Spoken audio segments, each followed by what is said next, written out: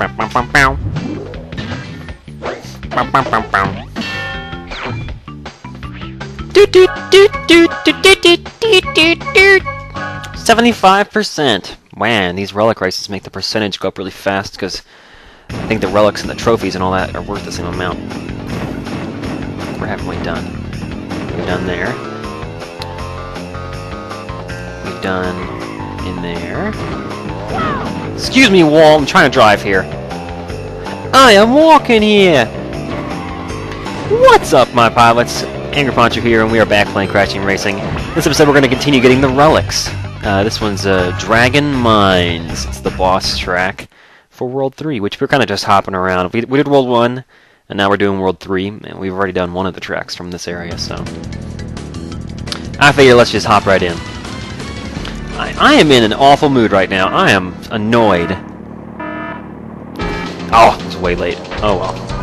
You want to know why I'm annoyed? Thanks for asking. I just watched the season finale of Dexter. I won't say which season, because I don't want to give any information to people who might actually decide to watch the show someday, which I heartily encourage. Great show. But man, the end of this season finale sucked! It looked like they were gonna go. Oh, I should not have gone around again. Oh, so I'm trying to get those boxes. Now I feel like an idiot. There we go. I wonder if that was worth 9 seconds. Probably not. Oh well. Anyway, it looked like they were gonna have a happy ending, and then they had a very much not happy ending, which was sincerely annoying. Just kind of sucked, to be honest. I like shows to have happy endings. I guess Dexter's not a show that really lends itself to those, but you know. Anyway, that's all I'll say about it, because, man, just what a great show, but that really sucks the way they ended that season. Kind of blows. Oh well. It's not going to stop me from watching the rest of the seasons, mostly because I want to know. I mean, I guess the finale did its job really well, because now I'm really interested in finding out how the hell they're going to recover from this in the next season. It seems like it might be difficult to make the plot make sense. But I won't say any more than that. I don't want to spoil it.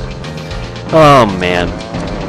So how is everybody's day today? It's a Wednesday, which for most people is the middle of the week, but for me, this week at least, I wanted to try and get both those boxes. That was a fool's errand. For me, it was the second day of the week because I had Monday off, which was very nice. I like having a day off every now and then. 3-day weekends are just so great. Okay, this is a good timing. I'm going to go behind this cart. I won't get run over by the next one if I'm quick enough. Oh, and I went in the pit. Right in the pit. And it put me back over here. That sucks. Wow. Doesn't matter. I mean, I've gotten so many of the boxes, I'm going to finish the race with plenty of time to spare. It just kind of sucks that I fell off. I was doing so well. Got all but 3 boxes. I missed. Okay, so there's one out. Okay, there's one here. One to the left there. I don't know how they expect you to get that. There must be another shortcut back there that lets you come around and come up the ramp and get this one. Otherwise, I don't see any way you could get it. Yes, I'm watching the time. I'm going to make it. Yeah, so, what was I saying? Yeah, so I had Monday off, which is wonderful. 3-day weekends are just a whole other thing, you know? It's like, when I go on a long vacation, it's almost too much. For example, when I had a whole week off, or I took the whole week off for Thanksgiving, I enjoyed spending time with my family, and I had a lot of fun being able to go to Florida and take a road trip. I don't normally have time to do that, but, near the end of the trip, it was like, okay, I've had enough vacation, now it's time to go back to work. I guess it's just, I like change, so it's nice to have work and then vacation, work and then vacation, work and then vacation, rather than long stretches of each. And with 3-day weekends, it's just like, it's just enough vacation that it feels like a vacation, feels like a day off. Great, you earned a relic. But it's not so much vacation that, like, for example, it's a pain when you come back to work because you're behind on everything. You know, all this stuff's been happening without you. Which way do I want to go next? Let's go this way. Pick up this world, and then we'll zoom back into World 2 on our way back south. How's that sound? Sound good to you? I don't care. I'm going to do it anyway. So, how'd you guys like yesterday's Ape Escape episode? That was, that ending. I actually stopped recording after that. I was like, okay, that's a great place to end the episode, even though it's a, you know, kind of a... It was funny, I guess. There we go. I'm gonna go right into the seal. Oh! Friggin' seals. That 3 wasn't even hard to get. Of course, I maybe missed the next boxes. Oh well. All these tracks that have options of where you can go left or right and it takes you to the same end point in the Relic races, they're going to have boxes along both paths, so don't take the same path every time. I mean, you want to get the boxes. They're pretty much... I think for some of the tracks, you could probably, if you were really fast or if you use shortcuts, you could get to the... probably get the Sapphire Relic without getting any of the boxes. That'd be a good challenge, actually. Try and get all the Sapphire Relics without using any of the time-saving boxes. I might not make this. Oh, that was close. Wow. That was, I think, right on the border of how much speed you have to make that jump, and I just barely got it. Let's talk about video games again. I've been playing Fable 2 a lot recently. I only beat Fable 2 one time. Oh, I had enough speed for that box, and I totally blew it. Oh well. Let's see if I can get this one. Oh, no! I'm a failure. Anyway, one of the reasons that I bought Fable 2 back in the day was because I so enjoyed... Oh, I almost had that. That was really close. I so enjoyed the first Fable. It's still one of my favorite games. And I still need to do a will user playthrough, because every time I played that game as a kid, I was always a swordsman. Every single time I played that game. I would just... Sometimes I would do light swordsman, sometimes I would do heavy. That was the only variation. But I always did swordsman, and it's like, oh man. And then, near the end of my lifespan playing that game before I kind of, I don't know, moved on to other things, I did one run where I was an archer instead, but I never did a will user run, and it's such a shame because the will in that game is so cool. You get that one spell that makes you, it's like a skin shield, makes you invincible for as long as you have mana left, and it doesn't even use up your mana very fast. Pretty freaking great if you ask me. One of the best spells in the game, and that's how all the speedrunners and things get through the game really quickly. No! Oh, I'm missing those boxes that are supposed to be easy. Dang. Anyway. Yeah, so I really enjoyed the first Fable, and so I figured, hey, I'll probably enjoy the second Fable. If not as much, then close to as much, as is usually the pattern for sequels. They're good, but not as good. Or they're just plain bad. But they're never as good as the original. I think that's kind of an established fact. There are only a few series that are exceptions to that rule, and I feel like I've talked about this before, so I'll go back to the point. Which is, I've been playing Fable 2, and it's so different than the first Fable. I don't even... It's just... Oh, 3 times in one race! Wow, I don't know if I've ever done that on this track. That's really good. Had to stop and focus for a second there. Yeah, so it's a really fun game.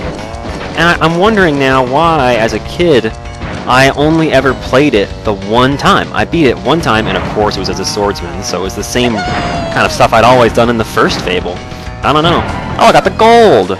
By like 10 seconds. Wow, the platinum must be really fast. They're more than 10 seconds apart.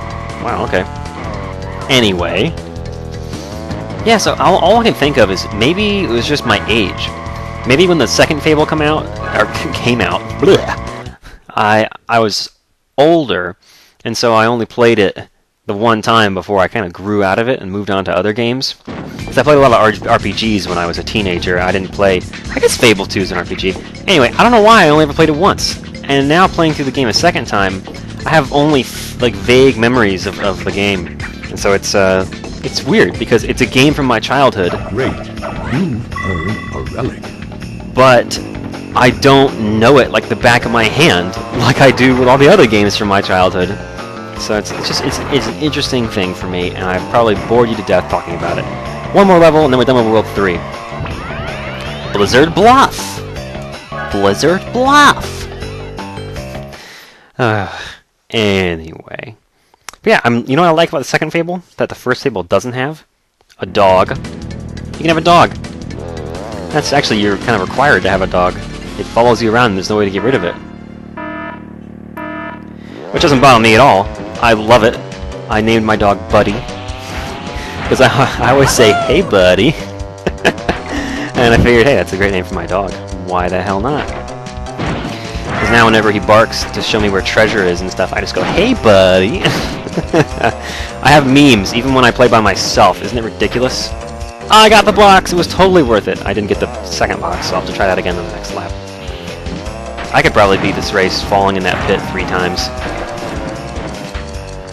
Jeez, that was weird. Did you hear the echoes in that tunnel? It did the same thing that it does in the usual races where your engine sort of gets an echo. But then it also sounded kind of like metal banging together or something. I don't know what that was. I'm gonna go hard right and get that box next to the 3. Oh! I barely jumped in time. I almost just drove right off. That would have been pretty pathetic. Gotta go low to get that one. Oh, I lost way too much speed sliding on the ice before I tried that jump. Oh well. I had the speed when I landed, but then I lost it. Yeah, it sounds like if you jump while you're in that tunnel, it makes a really weird noise. I'm gonna go high to get that 3. Triple power slide out of the corner. Totally worth it to go up there for that 3. And off the track for that 2. Oh, I got both of those. Perfect. Just what I wanted. But I'm just gonna say needed because that's what Mario says. Anyway, did I ever finish what I was saying about the dog? Yeah. Hey, buddy. All that stuff. I have memes even when I play by myself. It's just ridiculous. I don't... Making LPs... I'm not gonna go for it this time. Has forever changed the way that I enjoy video games. I've talked about this once in a vlog. Oh, there's a box over there. I didn't even notice that until the 3rd lap. I talked about this in a vlog once, but I haven't really mentioned it in these videos before, I don't think. It's kind of strange, because I've played video games all my life, and I've never had that compulsion to do commentary or to have memes and just funny stuff that makes me laugh. But now that I've done LPs for... Oh my god, it's been 4 years now, hasn't it? Wow, it's been actually, yeah, as of a couple months ago, it's been like 4 years that I've been making these videos. That's crazy. Wow, that's nuts! I've done so many games now. I'm like a veteran. Sweet. I didn't even realize that. And it's amazing, I still only have 7,500 subscribers. But hey, I love you guys, and I wouldn't have it any other way, to be honest. Well, unless I had like 50 million and I could quit my job, that would be nice. But I wouldn't want to have like 50,000. You earn a relic. Because then it's like you get enough people on your channel that you start having haters, and you know, people start prying into your personal shit, which is kind of a moot point now that I have a vlog channel, which I never update. So I guess it doesn't really make that much of a difference. I'm running into walls. Come on, there we go. And then when you have that many subscribers, the first comment, this is not someplace I want to go. That's not even a regular track. The first comment on every video is first, and that just sucks. Whereas with you guys, with the pilots, the first comment is, well, like 80% of the time, a real comment, which is freaking great. Which, I mean, that never happens for the big YouTubers. In fact, I don't even think that their comment sections are worth looking at. It's kind of a sort of an accepted fact, isn't it, on the internet, that the YouTube comment section is a great place to go if you're looking for people arguing about stupid things and insulting each other. Just saying dumb stuff and, you know, looking like fools, basically. As that you can't... I think XKCD's actually had comics about that. Where if the internet could fix YouTube comments so that it only allowed helpful on-topic comments, it would be like the ultimate spam filter. Anyway, that is not exactly what that comic said, because it wasn't funny at all, which the comic is funny. Actually, I take that back. XKCD is funny like a third of the time now, and then a third of the time it's really big pictures he draws, which, based on the advertisements that have been on the site lately, I'm thinking might have, you know, some built-in value as Christmas gifts and other things you can sell. I don't know. I mean, I guess it's cool when you have enough people on your comic or whatever your creative medium is that you can make a living off of it. It just seems kind of, I don't know. I think there's a contract between the viewer of content and the creator of content. Got it. And I think that if the viewer for example, pays for the content, then the creator is obligated to provide what they said they were going to provide. Is there a box in the bushes over here? This was a big mistake. Big mistake! I'm a fool! Anyway, so yeah, if you pay for something and it's not what you thought, like if you saw a preview for a movie and then you went to see that movie and it was nothing like the preview, you would feel misled and you would be upset with the people who made the movie, or at least with the people who made the preview, because you paid for content and you didn't get what you thought you were going to get, or what you wanted to get. Or like if you saw a movie and you loved it and then you went to see the sequel and it was like a different director and it was nothing at all the same, and you were sad because it wasn't what you had enjoyed the first time. All the magic was gone. You know? Like if my channel suddenly just switched gears and I started doing makeup tutorials and every video was just makeup tutorials, I think a lot of people would unsubscribe, don't you? I mean, besides the fact that I don't wear makeup, I think that people come to this channel looking for Let's Plays, and if they came here and found something else, they would be disappointed. And that's why I think that when you make a webcomic that is supposed to be like whatever kind of webcomic it is, it can be astute comments about video games, which is probably maybe a third to a half of all webcomics, or it can be just humor, or it can be a character piece where it's like a drama. You earn a relic. You get to know the characters, and it's the just slight humor in each comic. Whatever it is, if you suddenly go from one of those to something else, people aren't going to like it. Even if your new content is good, it's not going to be what people come to get. You know, it's like if you went into a pizza parlor and all they had was really good German food, you'd be confused, and you would enjoy the German food, but you probably wouldn't come back to that pizza parlor, you know? I have made so many metaphors in this video. Anyway, but that's one of the reasons that I kind of go, eh, when I see people making tons of money on a webcomic. I don't begrudge them for their success. I mean, I make money off of these videos. I mean, obviously it's not that much because I don't have a new car or anything, but or I can't quit my job like some of the huge YouTubers have done. Is this shortcut open all the time? Are you kidding me? Ah, that's nuts. I'm probably gonna have to go around the long way though to get some of the boxes and things. Actually, it might not be worth it if I can just go with a shortcut every time. Saving the time might be worth more than getting the boxes. Anyway, so that's why I kind of go when I see a webcomic artist living off of his webcomic, because on one hand, I'm really pleased for them because that's sort of the dream, isn't it? To be able to find something that you love to do, that you're good at, and that's a creative art form that people will pay you to do. That's like the artist's dream. And although my videos, most people probably wouldn't consider them art, I try and look at them from that standpoint on occasion because I think that's what they are to some degree. Okay, I'm gonna zigzag all over this friggin' track and get myself some boxes. Oh, there's a 3 down there on the ground. Yeah, it was definitely worth it going through there, probably just the one time. Anyway, but then on the other hand, while I'm also happy for the artist who's now living off of his art, I'm also just a little bit not disappointed, no, sort of concerned, because although they're going to live off of it, that sort of changes the relationship between the artist and his art. Once you're getting paid for it, it becomes your job, and then it's not your art anymore. It has to always be your art first and your job second. You know, it's just art that people happen to want to pay you for, not like you get up in the morning and think, I have to draw a comic today, or I won't be able to pay the bills this month, you know, or something like that. It's just, then all of a sudden the magic is gone, and it's just nothing. It's just rote garbage. You give in to the fan service and the nonsense, and you become a really popular YouTube channel. That's what it all comes around to. So yeah, I love having exactly the amount of subscribers I have. It's just where I want to be.